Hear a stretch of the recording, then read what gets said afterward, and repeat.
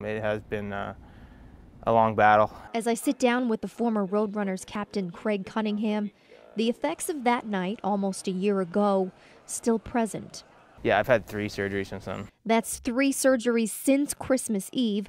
The night part of his left leg was amputated, which came from complications weeks after he suffered cardiac arrest on the Tucson Arena ice. Cunningham hasn't been able to walk, let alone skate, until his leg again heals enough to use his prosthetic. Put all my weight back on and maybe a couple more pounds now that I'm not skating every day. That's not all Cunningham has gained. He has a newfound perspective. This after other families reached out to him, families who had something in common. I've actually met a lot of people that have survived cardiac arrest, and I've also met a lot of families where their kids didn't survive, and it really puts things into perspective for you about how lucky I am really to be here. And that brings us to Friday night.